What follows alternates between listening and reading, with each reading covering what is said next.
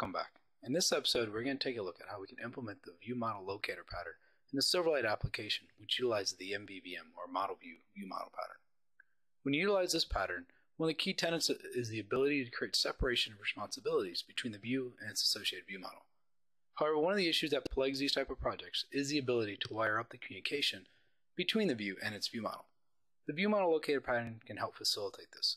In our example today, we'll set up a locator which works based on naming conventions, and we'll learn how to implement this within your Silverlight application. Let's go ahead and get started. So before we get started writing code, let's take a look at what I've already done. The first thing I did is I went ahead and created a standard Silverlight application.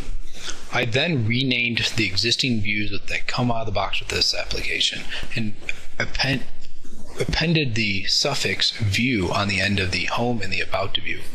This will allow me to use my convention-based approach to determine which view model should match up to the given view. I also then went and added the assemblies for the inject IOC container, as well as the common service locator assembly, so that we can use the common service locator within our code base. First thing we should do is go ahead and create the logic that will allow us to determine which view model should be associated with the view. So I'm going to go ahead and create a folder called MVVM here. Now the first thing I want to do is I'm going to go ahead and create a class called the index converter. The index converter is going to implement the I-value converter, and it's going to allow us to do our binding via the XAML.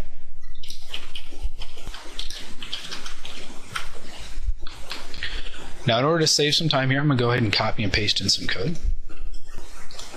First thing I need to do is make sure this implements the I-value converter.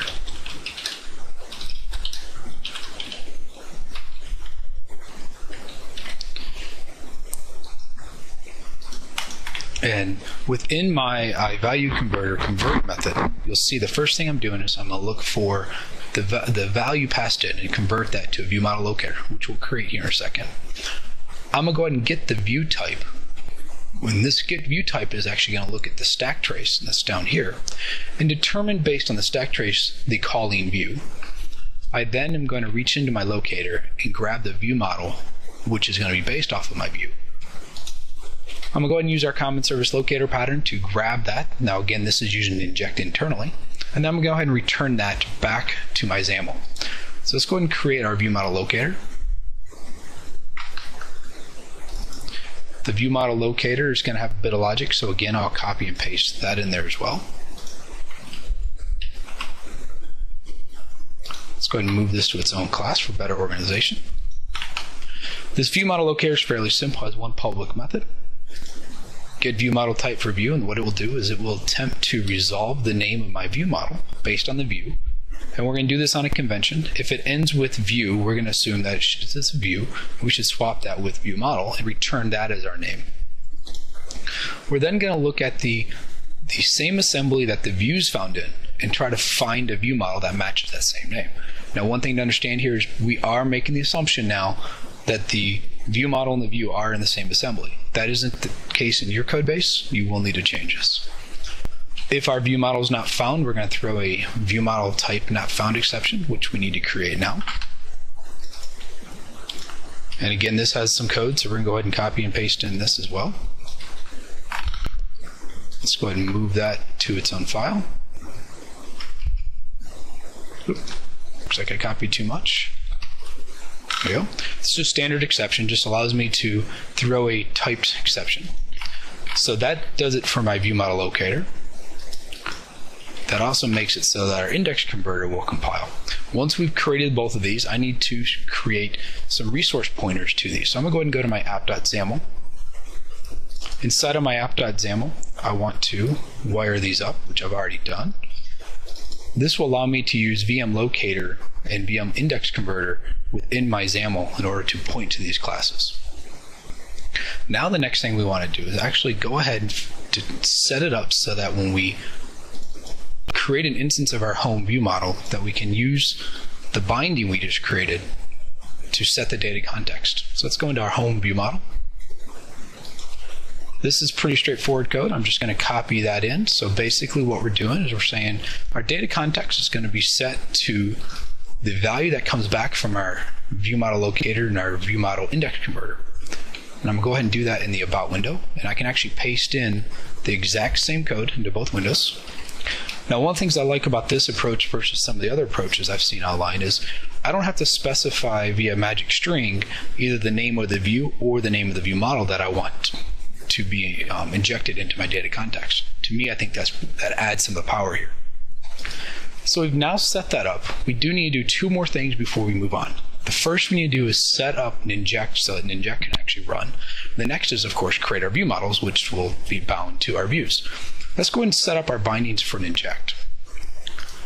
For this, what I'm going to do is I'm going to create a class, or method, sorry, called setUpServiceLocation.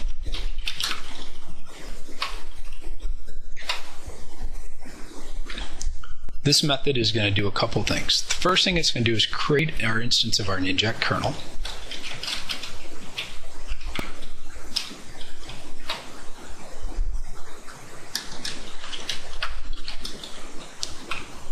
I'm then going to scan the kernel and use default conventions to wire up everything.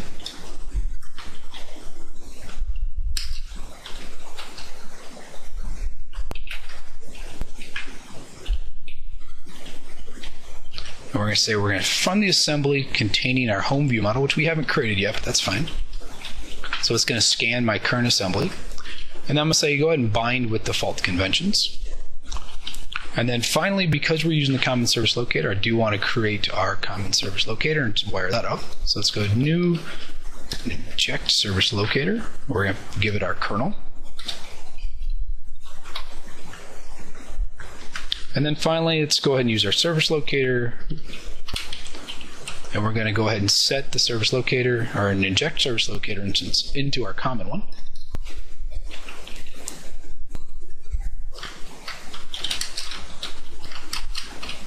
And that's all I need to do. Now, of course, I still need to fill out and create my home view model. So let's go ahead and create a new folder called ViewModels. Let's create a class called the home view model.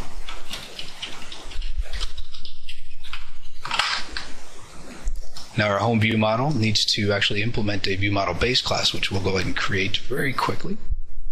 This view model base class just allows us to implement the iNotify property change in one location versus within each of our view models. And we're going to say this implements that.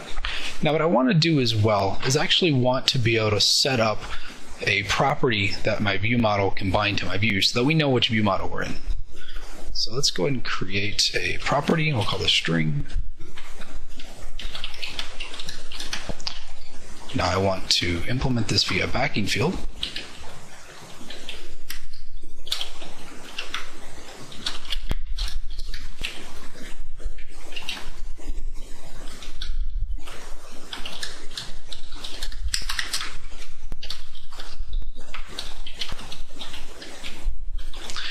Now, because I have the About view, I'll go ahead and want to create my About view model as well.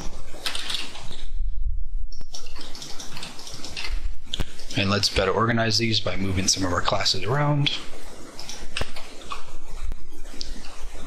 We've now done everything we need in terms of setup to actually get our service location working. So if all goes well, I should be able to put a breakpoint in my constructor here to verify that my view model is being created via an inject in the service locator. And I should be able to run my app now and actually see everything work. Oh, forgot that Silverlight and Firefox don't play well together, so it's not going to hit my breakpoint, but that's fine. Let's go ahead and bounce over to our screen, and you'll see that does load into my home page, and you'll actually see that it says from home view model. And if I click the About, it'll actually switch over to my About view model.